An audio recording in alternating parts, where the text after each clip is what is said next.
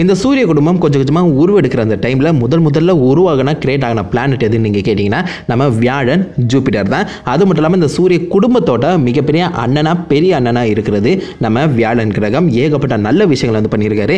அவர் இல்லைனா இப்போதைக்கு நீங்கள் நினைக்கிற மாதிரியே சூரிய குடும்பம் அமைஞ்சிருக்காது. அது மட்டும் இல்லாமல் கொஞ்சம் பெருசாக இருந்திருந்தால் நம்ம சூரியன் மாதிரியே இதுவும் பார்த்தீங்கன்னா நட்சத்திரமாக மாறி இருக்கும். சைஸ் மேட்டர் தான் பார்த்தீங்கன்னா கொஞ்சம் சின்னதாகிடுச்சு. Just miss. This is அன்சைன். வியாழனை பற்றி தெரியாத உண்மைகள்.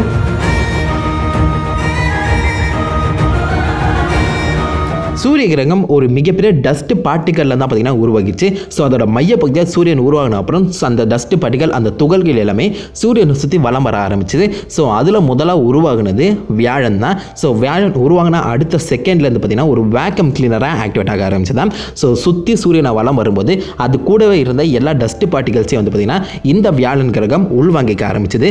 ஸோ கொஞ்சம் கொஞ்சமாக மற்ற பிளானட்ஸ் மற்ற கிரகங்கள் உருவாகிறதுக்கும் ஒரு மிகப்பெரிய துணை புரிஞ்சது நம்ம வியாழன் தான். ஸோ அதனால் நம்ம அண்ணனுக்கு ஒரு சலாம் வச்சுட்டேன். வியாழனை பற்றி உங்களுக்கு தெரியாததை பார்ப்போம். ஸோ எல்லாருக்குமே தெரிஞ்ச ஒரு விஷயம், அஃப்கோர்ஸ் இந்த மொத்த சூரிய குடும்பத்திலே மிகப்பெரிய பிளானட் வியாழன். ஸோ எந்த அளவுக்கு பெருசு நீங்கள் கேட்டிங்கன்னா வியாழனுக்குள்ள கிட்டத்தட்ட 1300 எர்த் பூமிகளை வந்து பார்த்தீங்கன்னா அடைச்சி வச்சிட முடியும். அது மட்டும் இல்லாமல் மிக பெருசாக இருக்க அந்த சமயத்தில் கிட்டத்தட்ட 58% ஆஃப் த சூரியன் லைட் வந்து பார்த்தீங்கன்னா இது வந்து ரிஃப்ளெக்ட் பண்ணிவிடுமா. அதாவது இரவு நேரங்களில் மூணாவது மிக பிரகாசமான ஒரு உருவம் செலஸ்டியல் பாடி இந்த வியாழன் தான். அதுக்கு முன்னாடி நம்ம நிலவும் அதை தொடர்ந்து வெள்ளி கிரகமும் பார்த்தீங்கன்னா வரும். அண்ட் அஃப்கோர்ஸ் உங்களால் வெறும் கண்களாலே பார்த்தீங்கன்னா இந்த வியாழ கிரகத்தை வந்து பார்க்க முடியும். ஒரு நல்ல டெலிஸ்கோப் இருந்துச்சுன்னா இந்த வியாழன் கிரகத்தோட அந்த பேண்ட் அதை சுற்றி ஓடுற அந்த பேண்ட் ஸ்ட்ரக்சரை கூட பார்த்தீங்கன்னா உங்களால் வந்து பார்க்க முடியும். இதை தொடர்ந்து ஜூபிட்டருங்கிற வார்த்தை எங்கேருந்து வந்துச்சுன்னு கேட்டிங்கன்னா அஃப்கோர்ஸ் வழக்கம் போல் ரோமன் கடவுளில் ஜூபிட்டருங்கிறவர் பார்த்தீங்கன்னா கிங்குக்கு எல்லாருக்குமே கிங் மாதிரி காட் ஆஃப் காட்ஸ் அப்படின்னு சொல்லப்படுவாங்க.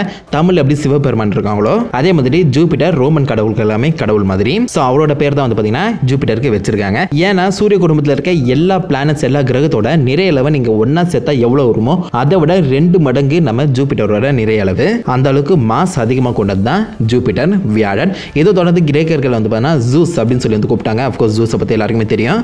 அண்ட் தமிழர்கள் வந்து பார்த்தீங்கன்னா குரு அப்படி சொல்லி வந்து கூப்பிட்டாங்க. எதுக்கு குருன்னு சொல்லி பேர் வச்சாங்க தெரியல, பட் நல்ல பேர் தான். அதை தொடர்ந்து நார்ஸ் மித்தாலஜியில் தோர் அப்படின்னு சொல்லி வந்து கூப்பிட்டாங்க. S, God of Thunder. So இத்தனை பேர் காட் ஆஃப் தண்டருக்கு கனெக்ட் ஆகி இருக்கும்போது கண்டிப்பாக அந்த இடத்துல நல்லா மழை பெய்யும் நீங்கள் வந்து நினைவீங்க. மழை கிடையாது, பட் நல்லா புயல் அடிக்கும். ஏன்னா ஜூபிட்டர் வியாழன் ஒரு வாயுக்கோள். அதோட மையப்பகுதி ராக் ஸ்ட்ரக்சராக இல்லை மோல்டன் ஸ்டேஜில் இருக்கான்னு சொல்லி பார்த்தீங்கன்னா யாராலுமே சொல்ல முடியல. அதுவும் எதால் ஆக்கப்பட்டதுன்னு சொல்லி பார்த்தீங்கன்னா கண்டும் பிடிக்க முடியல. இது வரைக்கும் மேபி நம்ம உலகத்தில் இருக்க மாதிரி அயன் கோராக இருக்கலாம், பட் ராக் ஃபார்மேஷன் சாலிடாக இருக்குன்னு சொல்லி வந்து பார்த்தீங்கன்னா கெஸ் பண்ணுறாங்க. பட் அதோட மேற்பகுதி வந்து பார்த்தீங்கன்னா இந்த மாதிரி லிக்விட் ஹைட்ரஜனால் மெட்டாலிக் ஹைட்ரஜனால் வந்து பார்த்தீங்கன்னா நிரப்பப்பட்டிருக்கான். ஸோ அதனால் இந்த ஜூபிட்டரோட அந்த மேக்னெட்டிக் ஃபீல்டு வந்து பார்த்தீங்கன்னா மிகவும் பலமானது. நம்ம உலகத்தை விட கிட்டத்தட்ட 13 மடங்கு பார்த்தீங்கன்னா பலமானதுன்னு சொல்கிறாங்க. அதை தொடர்ந்து அதோட கிராவிட்டி புவியீர்ப்பும் பார்த்தீங்கன்னா செம்ம பலமானது. சப்போஸ் நீங்கள் இந்த உலகத்தில் 100 கிலோ இருந்தீங்கன்னா ஜூபிட்டர் வியாழனில் 240 கிலோ இருப்பீங்க. அதாவது 2.5 மடங்கு வந்து பார்த்தீங்கன்னா அதோட கிராவிட்டி வந்து மிக பலமானது. அப்படியே அதோட மேற்பரப்பு நீங்கள் வந்தீங்கன்னா கிட்டத்தட்ட 90% ஹைட்ரஜன் அண்ட் 10% ஹீலியம் அளவு கொண்டப்பட்ட ஒரு வளிமண்டலம் பார்த்தீங்கன்னா இருக்கும். அது வளிமண்டலுக்கும் மேலே தான் வந்து பார்த்தீங்கன்னா நீங்கள் பார்க்குற அந்த பேண்ட் ஸ்ட்ரக்சர் அது முழுக்க புயல்களால் பார்த்தீங்கன்னா நிரம்பப்பட்ட ஒரு இடம். அமோனியா சல்ஃபர்னு சொல்லி மற்ற வாயுக்கள் எல்லாமே கிட்டத்தட்ட 50 கிலோமீட்டர் கனம் அளவுக்கு வந்து பார்த்தீங்கன்னா சுற்றி நம்ம வியாழனா வளம் வந்துட்டு இருக்கு. அதில் முக்கியமாக நடுவில் ஒரு சிவப்பு கலர் புள்ளியை நீங்கள் வந்து பார்த்துருப்பீங்க, த பிக் ரெட் ஸ்பாட். அதை பற்றி எனக்கு கொஞ்சம் நேரத்தில் பார்க்கலாம். இதை தொடர்ந்து நம்ம வியாழனில் ஒரு நாள் எந்த அளவுக்கு நீட்டிக்கும் நீங்கள் கேட்டிங்கன்னா வெறும் 9 மணி நேரம் தான். சூரிய குடும்பத்திலே தன்னைத்தானே சுற்றி வர வேகத்தில் அதிக வேகமாக சுற்றுறது வியாழன் தான். அது மட்டும் இல்லாமல் அதோட சாய் கோணம் வெறும் 3 டிகிரி தான். ஸோ அதனால் அதுக்கு எந்த ஒரு சீசனுமே கிடையாது. முதல்ல அதுக்கு நிலப்பரப்பே இல்லாத அந்த சமயத்தில் சீசன் வந்து பார்த்திங்கன்னா தேவைப்படாதுன்னு நினைக்கிறேன்.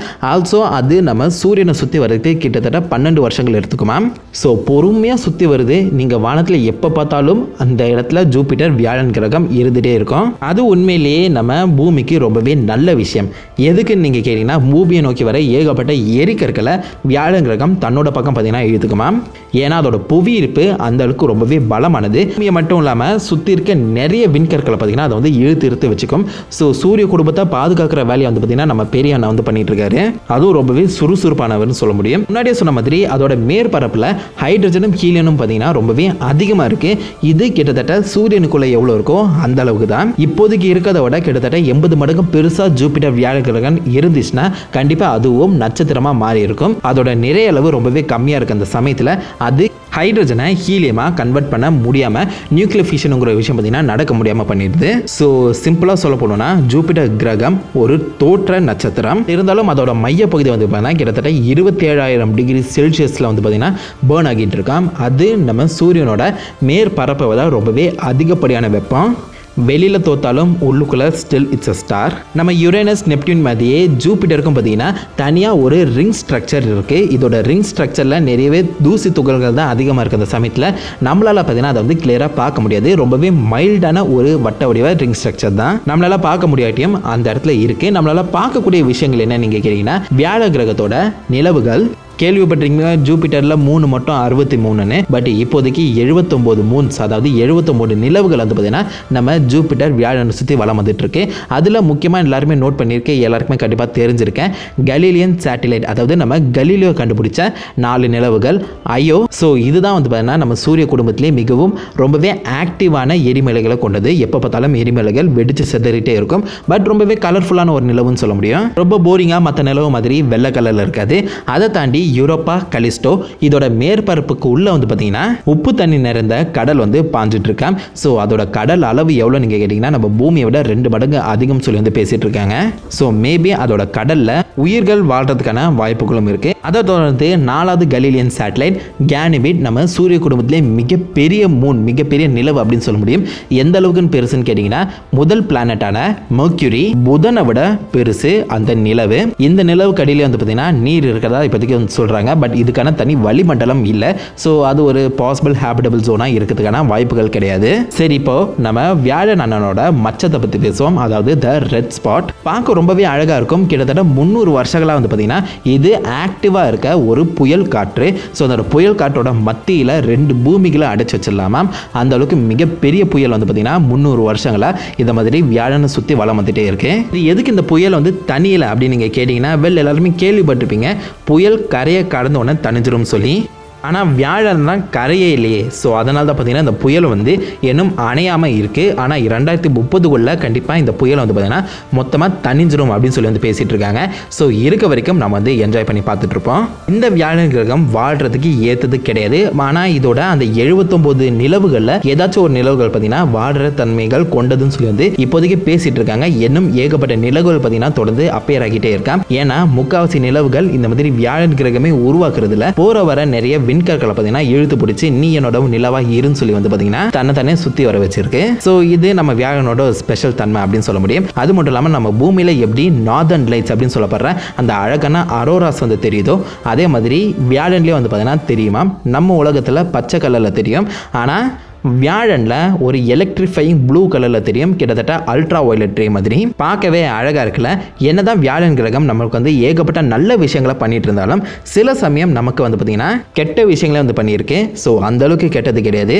சிவனேன்னு போகிற விண்கற்களை தன்னோட கிராவிட்டி மூலியமா இழுத்து நம்ம பக்கம் பார்த்தீங்கன்னா தள்ளி விட்டுருமா. ஸோ செவ்வாய் கிரகமும் நம்ம கிரகமும் பார்த்தீங்கன்னா அதுக்கு நடுவில் வந்து மாட்டிக்கும். பட் இது வந்து பார்த்தீங்கன்னா மோஸ்ட்லி அந்த ஆஸ்ட்ராய்ட் பெல்ட்லேயே வந்து பார்த்தீங்கன்னா கலந்து மிக்ஸ் ஆகி போயிடும் சொல்லி வந்து பேசுகிறாங்க. பட் அப்பப்போ வந்து பார்த்தீங்கன்னா விண்கற்களை நம்ம பக்கம் திருப்பிற வேலையும் இந்த வியாழ கிரகம் வந்து பண்ணிட்டு இருக்காரு. நிறைய சமயத்தில் வந்து பார்த்தீங்கன்னா இந்த மாதிரி சின்ன சின்ன துகள்களை தான் பார்த்தீங்கன்னா திருப்பி விடுவாராம். அது நம்ம வளிமண்டலத்திலே பற்றி எரிஞ்சிடும். பட் என்னைக்கு இந்த மாதிரி மிகப்பெரிய விண்கலை வந்து திருப்பி விட போகிறாருன்னு தெரியல. பட் அது வரைக்கும் நாம் சந்தோஷமாக நம்மளோட வேலையை பார்த்துக்கிட்டு மற்றவங்களுக்கு ஹாப்பியாக ஹெல்ப் பண்ணிக்கிட்டு இருப்போம். மனிதத்தை பரப்புவோம். This is unsigned signing off.